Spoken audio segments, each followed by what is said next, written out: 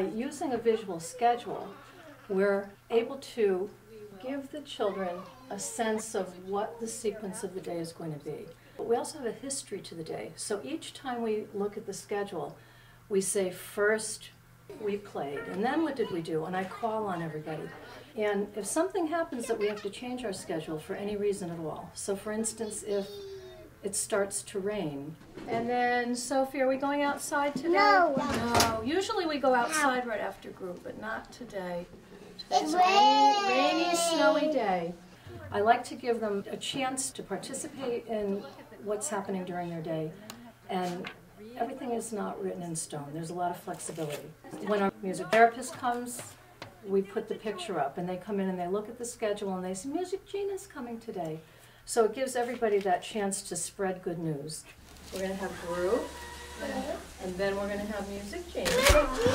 Let me ask you a question. And it's very, very helpful in helping those kids organize themselves, but it's also very helpful in eliminating the amount of reminding and talking that the staff have to do.